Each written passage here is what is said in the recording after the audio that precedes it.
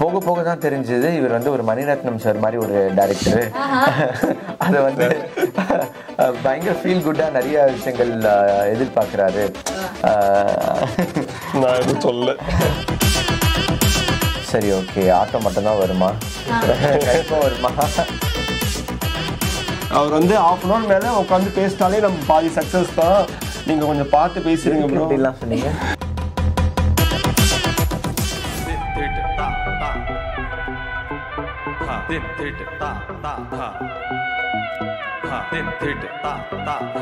So இன்னைக்கு கேமராவும் நானும் ஷோல அஜய் ரஞ்சினி என் கூட என்ஜோடி ஸ்குவாட் இருக்காங்க. First we have music director Tarun sir. எப்படி இருக்கீங்க? நல்லா இருக்கேன், நீங்க எப்படி இருக்கீங்க? I'm good. and என்ஜோடி சாங்கோட டைரக்டர் ஹரி இருக்காரு. வணக்கம், எப்படி இருக்கீங்க? நல்லா இருக்கேன், நீங்க எப்படி இருக்கீங்க? I'm good. and introducing ராகுல். கரெக்ட்டா? How are you? Very good. How are you? Super. சிங்கார சென்னையோட வெயில் உங்களை எப்படி ட்ரீட் பண்ணிருக்கு? சிங்கார சென்னையா? இங்க சன் டிவிக்குள்ள வந்த உடனே ஜாலி ஆயிடுச்சு. குழு குழு குழுன்னு வச்சிருக்கீங்க. வெளியே எட்டி பார்த்தா தான் கொஞ்சம் பயமா இருக்கு. சூப்பர். சோ என்ஜாடி சாங் ரொம்ப நல்லா இருக்கு. சோ பிஃபோர் இந்த சாங் பத்தி பேசுறதுக்கு முன்னாடி very very big fan of போடா போடி அண்ட் லாடம்.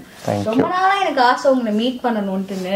பிகாஸ் நம்ம நிறைய சாங்ஸ் கேட்டிருப்போம், அந்த சாங்க்கு பின்னாடி உள்ளவங்க யாருன்னு நம்மளுக்கு தெரியறதுக்கே ரொம்ப நேரம் ஆயிடும் சோர்ஸ் பண்றதுக்கு. அப்புறம் தெரிஞ்சது உங்களோட சாங்ஸ் எல்லாமே நான் ரசிச்சு வந்திருக்கேன், அதுக்கு பின்னாடி நீங்க தான் இருந்திருக்கீங்கன்ட்டுன்னு. ஸோ லாடம் மாதிரி போடா போடி மாதிரி இன்னும் நிறைய மெலடிஸ் சூப்பரான சவுண்டிங் வந்து எக்ஸ்பெக்ட் பண்றவங்க கிட்ட இருந்து. ஸோ அதோட சாயல்ல இப்ப என்ஜாட்டி இருக்கு. ஸோ என்ஜாட்டி பத்தி உங்ககிட்ட யார் ஃபர்ஸ்ட் வந்து அப்ரோச் பண்ணா, எப்படி இந்த சாங் ஆரம்பிச்சது? ஃபர்ஸ்ட் வந்து ராகுல் தான் அப்ரோச் பண்ணாரு. ஓகே. எனக்கு நான் ஒரு புது முகம், எனக்கு பாட்டு பண்ணுவீங்களா அப்படின்னு தான் வந்து அப்ரோச் பண்ணாரு. அஸ்குமாரோ இதெல்லாம் பண்ணியிருக்கீங்க, எனக்கு ஒரு டான்ஸ் நம்பர் வேணும். அவர் வந்து he's a doctor, he's a radiologist. So அப்போலோவில். And அவர் வந்து ஆனால் நான் நல்லா ஆடுவேன். சரி ஓகே, ஆட்டோ மட்டும்தான் வருமா? கண்டிப்பாக வருமா அப்படின்னு மட்டும்தான் சின்ன டவுட் இருந்தது. But our as I came to no more about him and அவரோட நிறைய பேச ஆரம்பித்தோடனே ஆஸ் அ டாக்டர் நிறைய பேருங்களுக்கு ரொம்ப டாக்டர்னாவே பேஷன்ஸ் வேணும் இல்லையா? ஸோ அவர் ரொம்ப அழகாக எக்ஸ்பிளைன் பண்ணி இந்த மாதிரி ஒரு பாடல் பண்ணணும், எனக்கு இப்படிலாம் செய்யணும்னு சொன்னோடனே we got involve in to song. And அவர் வந்து ரொம்ப அழகான ஒரு டீம் ஒன்று கொண்டு வந்தார். ஹரின்னு ஒரு டைரக்டரை ஒரு கான்செப்டோடு வந்தாங்க வரும்போது. ஸோ அதை நல்ல அந்த கான்செப்டும் அழகாக இருந்தோன்னே எனக்கும் இந்த மாதிரி ஒரு புது டீமோடலாம் ஒர்க் பண்ணணும்னு ரொம்ப நாளாகவே ஆசை. ஏன்னா when I started my career அந்த டைம்லலாம் இண்டிபெண்டன்ட் சாங்ஸ் பெருசாக இல்லை. பட் அப்போ வந்து இண்டிபெண்டன்ட் சாங்ஸ் பண்ணணும், பண்ணி அதை ரிலீஸ் பண்ணணும் தனியாக. அது எப்படி வந்து நான் 2006 2007 அப்போ சொல்கிறேன், எப்படி எல்லாமே பார்ப்பாங்க, அதுக்கு என்ன சோர்ஸ் இருக்குது அப்படின்னு பார்க்கும்போது அப்போ பெரிய சோர்ஸே கிடையாது.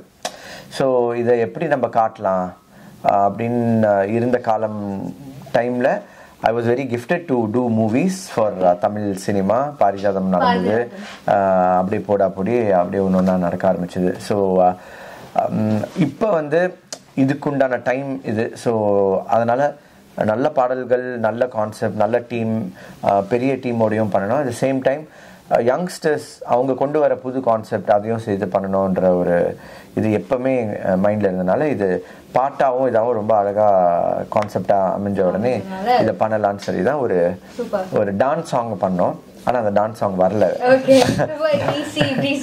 இல்லை எல்லாம் அதெல்லாம் நல்லா தான் இருந்தது, நல்லா இருந்து. பாட்டெல்லாம் எழுதிட்டோம், கார்த்திக் தான் எழுதினாரு.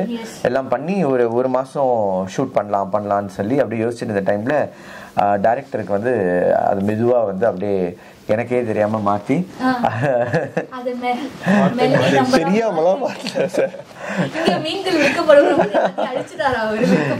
இல்ல அப்படி இல்ல, ஒரு கான்செப்ட் சொன்னாங்க, அதுக்கு ஒரு டான்ஸ் நம்பர் பண்ணோம். ஏன்னா இப்ப நிறைய டான்ஸ் நம்பர்ஸ் தானே ஹிட் ஆயிட்டு இருக்கு, அஸ்குமாரோ, குட்டி பட்டாஸ் அந்த மாதிரி.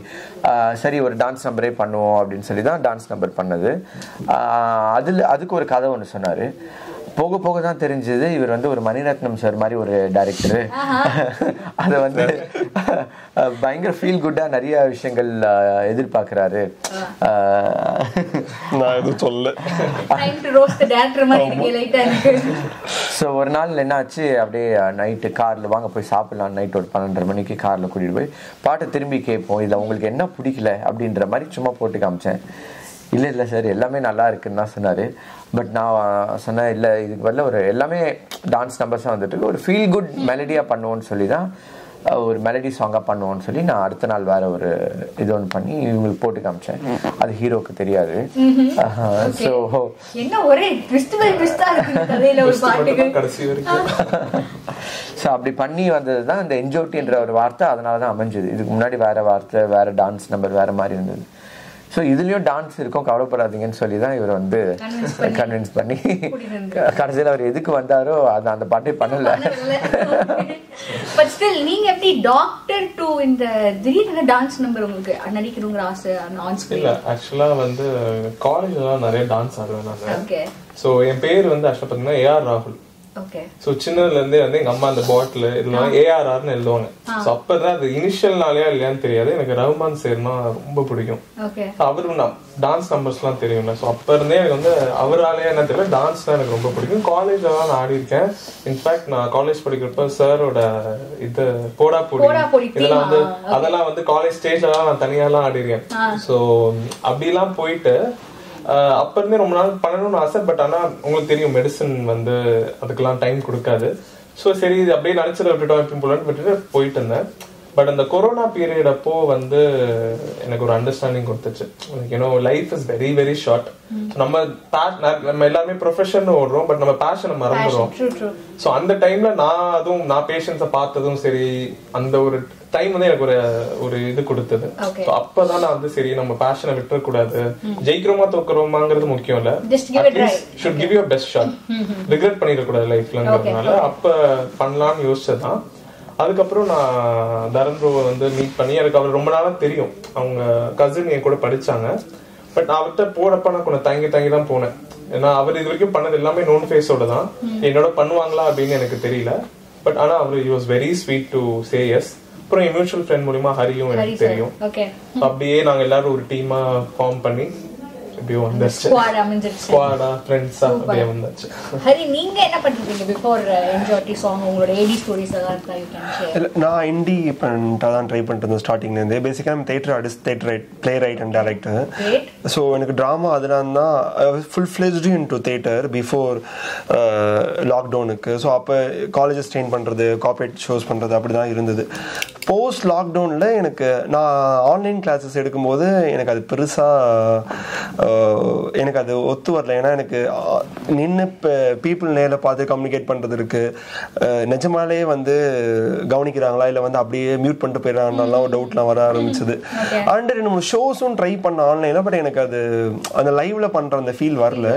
ஸோ போஸ்ட் லாக்டவுன் அதுக்கு முன்னாடி ஷார்ட் ஃபிலிம்ஸ்லாம் பண்ணியிருக்கேன், பிகினர்ஸ்லாம் ஷார்ட் ஃபிலிம்ஸ்லாம் பண்ணியிருக்கேன். பட் ஃபுல் ஃப்ளெஜ்டாக சினிமா பண்ணலான்னு ட்ரை பண்ண ஆரம்பிச்சது வந்து போஸ்ட் லாக்டவுன் தான்.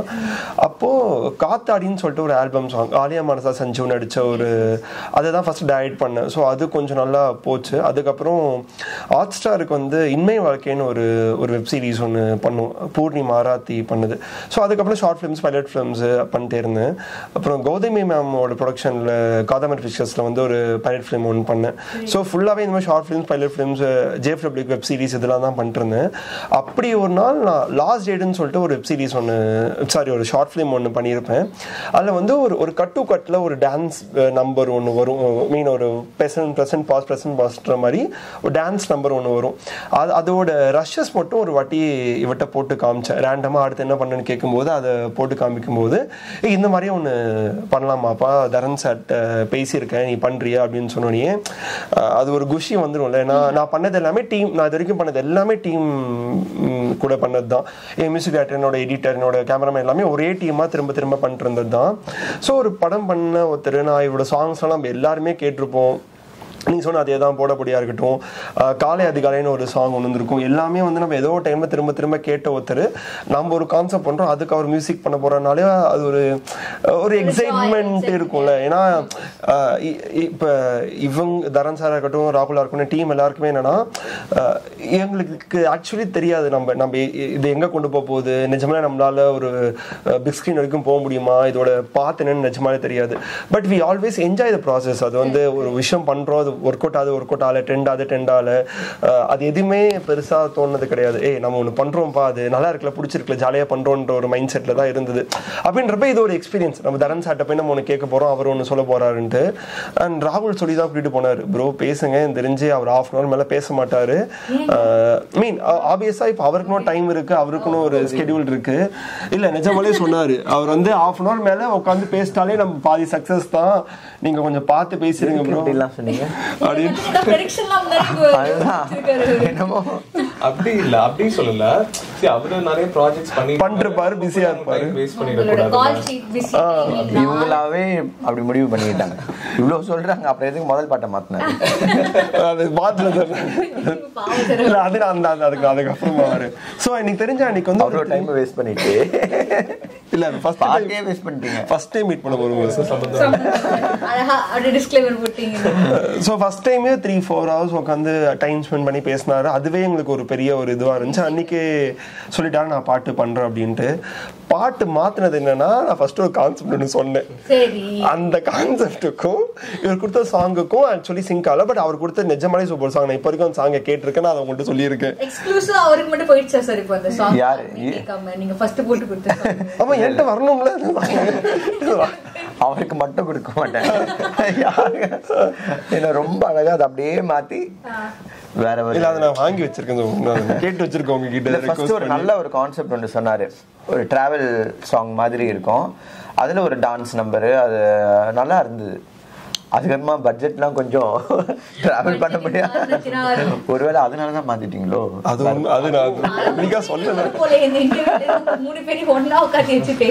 இல்ல அது முக்கியம் இல்ல, நம்ம பண்றத ஒழுங்கா பண்ணணும், சும்மா பண்ணணுங்கிறதுக்காக பண்ணக்கூடாது. இப்ப அவர் கஷ்டப்பட்டு மியூசிக் கொடுக்குறாருன்னா அதுக்கு விஷுவலைசேஷன் நம்ம ஜஸ்டிஃபிகேஷன் பண்ணும், பிராக்டிகலாவும் நம்ம யோசிக்கணும் என்ன பட்ஜெட். எனக்கு அதுதான் இதுல ரொம்ப பிடிச்சிருந்தது. ஏன்னா நான் பாட்டு மாத்தி கொடுத்ததுக்கு அப்புறமா ஐ ஃபெல்ட் வெரி ஹாப்பி. ஏன்னா சரி, ரொம்ப நாளா இவங்களும் இந்த சாங்கை ஒர்க் பண்ணிட்டு இருக்கோம். ஒரு 1 month இருக்கும் அந்த ஃபர்ஸ்ட் சாங் பண்ணி. இவர் பாயிண்ட் ஆஃப் வியூல he's got a story view அந்த பாட்டில். என்னதான் டான்ஸ் இதெல்லாம் இருந்தாலும் அந்த ஸ்டோரி வியூவை வந்து அந்த பாட்டுக்குள்ளே கொண்டு வரணும்னு பார்க்குறாரு. அந்த சாங் வந்து ரொம்ப ஒரு பெப்பி நம்பராக இருந்து அதுக்குள்ளே வராத போது அது அந்த ஒரு நாள் ஐ அண்டர்ஸ்டுட். அன்னைக்கு நைட்டு கேட்டோன்னே சரி, இதுக்கு இந்த மாதிரி ப்ளஸ் நிறைய டான்ஸ் நம்பர்ஸாக வருது, why don't we do a happy melody song? அதுலேயும் ஹுக், டான்ஸ் ஸ்டெப்பு எல்லாமே இருக்கும், but let's do a happy melody song. அதை வந்து இவங்க விஷுவல் எடுத்துட்டு வந்ததுக்கு அப்புறமா ஐ ஃபெல்ட் தட் ஒரு நல்ல ஒரு கண்டென்ட்டா வந்துடுச்சு.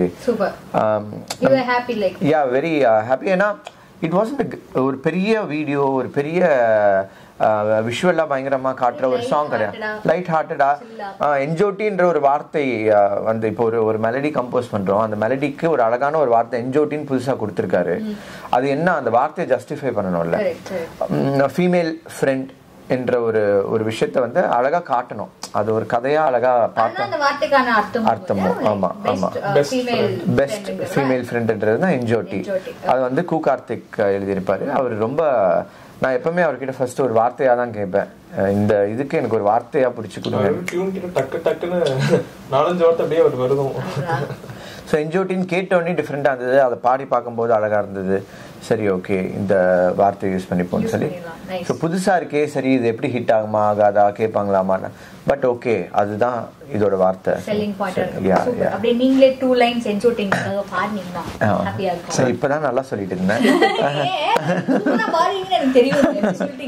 சூப்பராலாம் பாட மாட்டேன், நாங்கள் எல்லாம் சேர்ந்து பாடுறோம்.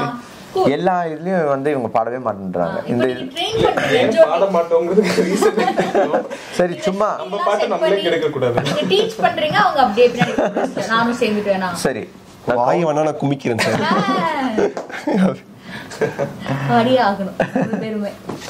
அது என்ன என்ஜோட்டி நான் ரெடியா வச்சிருக்கேன் சார். அதெல்லாம் இது மட்டும் என்ஜோட்டி ஏராளம் நம்ம கச்சேரி. ஓகே 2 லைன் மட்டும் பாடுவோம். ஓகே எல்லாம் சேர்ந்து தான் பாடுறோம். நீங்க நான் பேசுறத கேட்டும் நீங்க பாட சொல்றீங்கன்னா 1 2 3 ஸ்டார்ட்.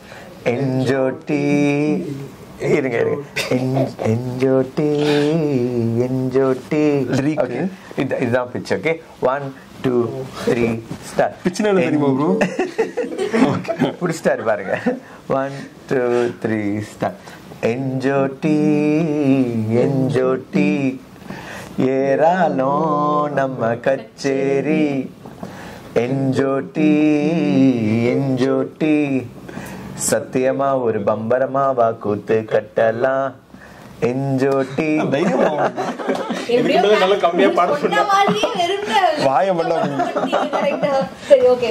ஒரு டாஸ்க் நான் கொடுக்குறேன். சின்ஸ் நமக்கு மியூசிக் டைரக்டர் தரன் இருக்கிறதுனால ஒரு 4 சிச்சுவேஷன் நான் சொல்லுவேன். அந்த சிச்சுவேஷன் நான் சொல்றேன், உங்க 3 பேருக்கு மைண்ட்ல என்ன பாட்டு வருதோ அதை நீங்க டக்குன்னு சொல்லலாம். ஓகேவா? salary credit ஆயிடுச்சு. salary credit ஆயிடுச்சு. காசு பணம் துட்டு மணி மணி காசு மேல காசு வந்தா கட்டுகிற நேரம் இது. சூப்பர். இந்த என்ஜோடி சாங்ல இந்த விஷுவல்ஸ்ல இருந்து எடுத்த சீன்ஸ் இதெல்லாம் ஸ்கூல் லவ். ஸ்கூல்லனா உங்களுக்கு டக்குனு என்ன பாட்டு ஞாபகம் வருது? ஸ்கூல் லவ்வா? நீதானே என் பொன் வசந்தம், அப்புறம் முன்பே வா. ஓகே. ஸ்கூல் லவ் இஸ் ரொம்ப பியூர் லவ். ஜூன்ல ஒரு சாங், எனக்கு அது மலையாளம் படம், ஜூன்ல ஒரு சாங் வரும், எனக்கு டக்குனு அதோட இது ஞாபகம் வரல. அது ரொம்ப பிடிக்கும். Okay fine. College love. ஏன்னா அது அப்படியே ஸ்கூல்ல இருந்து அடுத்து college போறாங்கல்ல. College love. College love நிறைய இருக்கு. எனக்கு இவருக்கு லவ் பண்ணலாமா வேணாமா? நீங்க சொல்லுங்க. College love. இல்ல காலேஜ் லவ் எனக்கு பிரேமம் ஓட அந்த ஃபீலே பிடிக்கும். காலேஜ் பிரேமம். சரி ஓகே. சென்னை வெயில். சென்னை வெயில்ல உங்களுக்கு என்ன பாட்டு மண்டையில ஓடும்? சென்னை வெயில் பாட்டே என்ன என்ன கார கொடுமை கூட நீங்க பாட்டு யோசிக்கலாம். என்ன வேணா இருக்கலாம். சென்னை வெயில் எனக்கு புது வெள்ளை மலை. எப்படி எனக்கு புரியல. ஏன்னா அங்க இருந்தா நல்லா இருக்கும். கான்ட்ராஸ்டா. என்ன சொல்றீங்க? டக்கு சென்னை வெயில்னா எனக்கு சென்னை வெயில்னா எனக்கு ஆக்சுவலா வெயில் ரொம்ப பிடிக்கும். சோ அதுவும் சென்னை வந்து வெயில் இருந்தாதான் அதுக்கு அழகே இல்ல. ஸோ சென்னை வெயில்ல வந்து எல்லா பாட்டுமே ரொம்ப பிடிக்கும். இல்ல அதேதான், பைக்ல போகும்போது அந்த வெயில்ல வந்து எந்த சோகம் பாட்டு போட்டாலும் எந்த சோக பாட்டு போட்டாலும் சிங்க் தான். Super. So one last question to Tarun sir. நான் விக்கிபீடியாவில் படித்தேன், நீங்கள் உங்களோட ஏர்லி ஸ்டேஜில் வந்துட்டு நீங்கள் ஹாரிஸ் ஜெயராஜ் சாருக்கு வந்து நிறைய சாங்ஸ் ஒர்க் பண்ணியிருக்கீங்க அப்படின்ட்டு ஏதாவது ஒரு ஃபியூ மெமரி ஒரு ட்ரிவியா எங்களுக்கு கொடுக்க முடியுமா? ஹாரிஸ் சாரோட இது வந்து he's another legend. நான் மியூசிக் கேட்டு வளர்ந்த மியூசிக் டைரக்டர். நான் ஒர்க் பண்ணணும்னு நினச்ச ஒரே மியூசிக் டைரக்டர் அந்த time. And all thanks to Gautham Menon sir. அவர் தான் என்ன ஹாரிஸ் சார் கிட்ட சேர்த்து விட்டாரு. ஸோ ஃபர்ஸ்ட் போய் சேர்த்து விட்டோடனே காக்கா காக்கா படத்தோட ரீ ரெக்கார்டிங் போயிட்டு இருக்கு. ஸோ அது நைட்டு ஒரு 1 மணி 2 மணி இருக்கும். அப்போ ஹாரிஸ் சார் மட்டும் இருக்காரு. நான் வந்து அந்த ரீல் நானும் அவர் மட்டும் தான் அந்த ரூம்ல இருக்கோம். அதை நான் பார்த்துட்டு இருக்கேன் அந்த சீனு. அந்த சூர்யா சார் வந்து மேலேருந்து ஸ்டார்டிங்ல மேலேருந்து கீழே விழுவாருல்ல, தண்ணிக்குள்ள விழுந்தோடனே செம்ம மியூசிக். அந்த உயிரின் உயிரையோட பேக்ரவுண்ட் ஸ்கோர் போயிட்டு இருக்கோம். ஃப்ளூட்ல ஒரு ஹை பிச் ஃப்ளூட்ல செம்ம ஃபீல்ல அப்படியே அந்த ஸ்பீக்கர்ஸ்லாம் கேட்கணும். இதுதான் என் ஃபர்ஸ்ட் ஒரு மியூசிக் ஸ்டுடியோக்குள்ளே இருக்கிற ஒரு எக்ஸ்பீரியன்ஸ். ஏன்னா யாரோடையும் ஒர்க் பண்ணதில்லை. இதுதான் நான் போய் கேட்குறேன். ஃபர்ஸ்ட் இது கேட்டு எல்லாம் முடிச்சு எல்லாம் பார்த்தாச்சு. அடுத்த நாள் திரும்பி ஒர்க்குக்கு போகிறேன். அப்போ போகும்போது தான் அந்த இதெல்லாம் வந்து ஓமகசைய மாதிரி ஏதாவது ஒரு வார்த்தை கூட அப்படின்னாரு. என்ன வார்த்தை?